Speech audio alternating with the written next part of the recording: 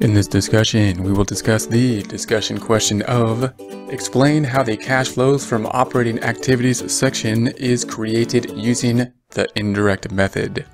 If we see a discussion question or essay question like this and we don't know exactly where to start, support accounting instruction by clicking the link below, giving you a free month membership to all of the content on our website, broken out by category, further broken out by course. Each course then organized in a logical, reasonable fashion, making it much more easy to find what you need than can be done on a YouTube page. We also include added resources such as Excel practice problems, PDF files, and more, like QuickBooks backup files when applicable. So once again, click the link below for a free month membership to our website and all the content on it. we might first think, well, I'm on a section here that's focusing in on the statement of cash flows.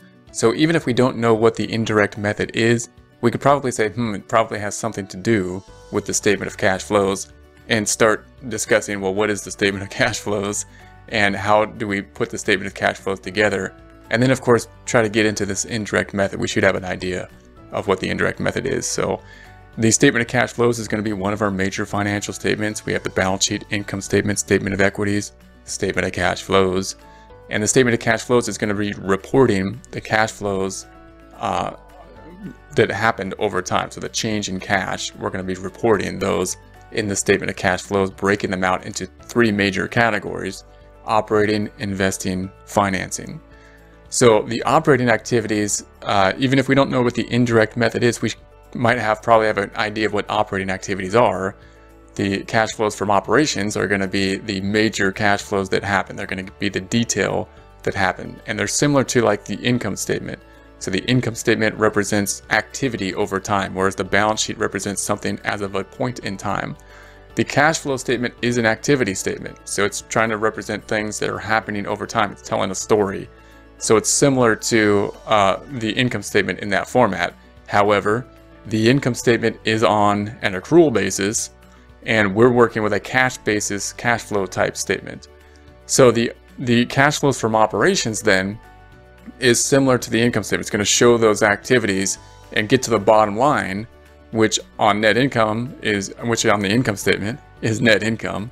On the statement of cash flows, we're going to get cash provided by operations, and that's going to be kind of like net income on a cash basis.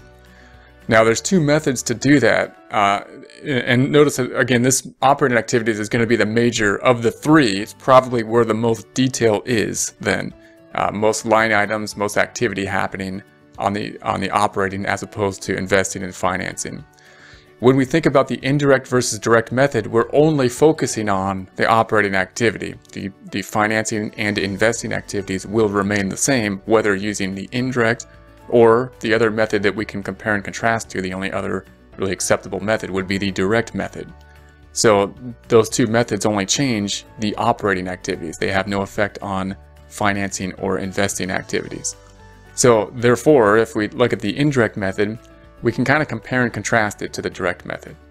The indirect method is going to get to basically net income on a cash basis, which is cash flows from operations, but it's not going to kind of try to reconstruct the income statement, which would make sense. That makes intuitive sense to most people. It makes intuitive sense to me to say, well, what are we going to do if we're going to make this on a cash basis? Let's just take revenue and expenses and convert all those to a cash basis for cash revenue and cash expenses, and then we get basically to net income if we subtract the two out on a cash basis. That would be more of a direct method.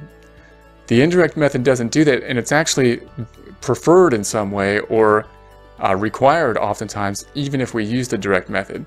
And the reason is not because it's more intuitive. People can explain the direct method probably easier to investors than the indirect method, but it's also kind of a reconciliation, meaning it's reconciling net income on an accrual basis to a cash basis. And the way it does that is it's going to start we're going to start where we ended. We'll start with what we did. We got net income.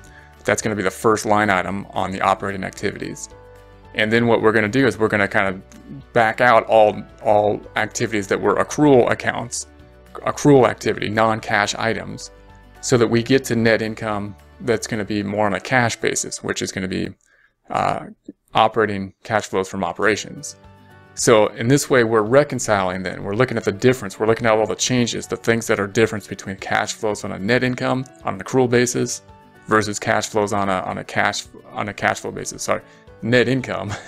We're looking at net income, the difference between net income basically on an accrual versus net income on a cash flow basis. We're looking at those changes. How do we reconcile the two? And that's one reason that the indirect method is often required. Even if we use the direct method, we still have to do this reconciliation oftentimes. So the way we're going to do that then is we're going to start with net income, and we're going to try to reverse out everything that's an accrual thing so that we can get to basically cash on a cash flow basis, net income on a cash flow basis, cash flows from operations. The way we do that is we look at the change in all balance sheet accounts typically. And so the change in current assets, the change in current liabilities, for example. And we know that that change has something to do with cash. And the reason we know that is if you look at the journal entry for any type of current asset or current liabilities, typically it'll involve an income statement account. And that's how we know it's going to be dealing with operations from operating activities. So for example, accounts receivable, the major journal entry is to debit accounts receivable and credit revenue. And that deals with revenue. Revenue is going to be an income statement account. In other words, revenue is included in net income. And if we have an increase in accounts receivable, we can see that we recorded something in net income for which we did not get cash.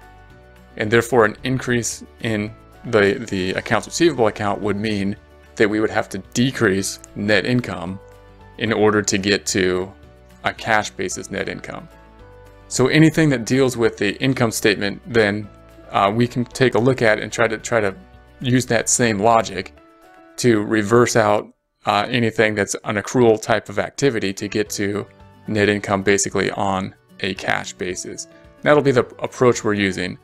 We can see some things that'll be directly on the income statement, like if we think of depreciation expense, that's going to be something that we know got on the income statement but has no cash involved. We debit depreciation expense and we credit accumulated depreciation.